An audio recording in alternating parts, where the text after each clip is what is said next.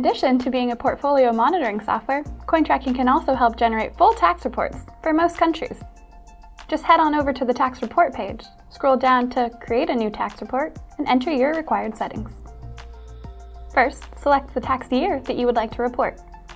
In most countries, the typical tax period is January 1st through December 31st, but you can obviously adjust this as needed.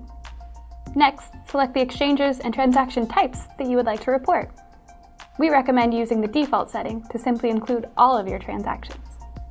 If you know your exact tax rate, you can enter it in the next field. Otherwise, select Calculate Gains Only, and let the tax authorities calculate your tax rate for you based on your gains. Once everything is set up, click Start to generate the report. When it is completed, it will appear in the tax table on the same page as your tax report settings. You can then choose to load any of your existing reports, including your capital gains report, your income report, your gift and donation report, your report for lost and stolen coins, and of course, your closing report. You can also choose to review the information further with the Detailed Calculations button. The authorities don't necessarily need to see this report, but it can help provide additional insights on every step of the tax calculation process.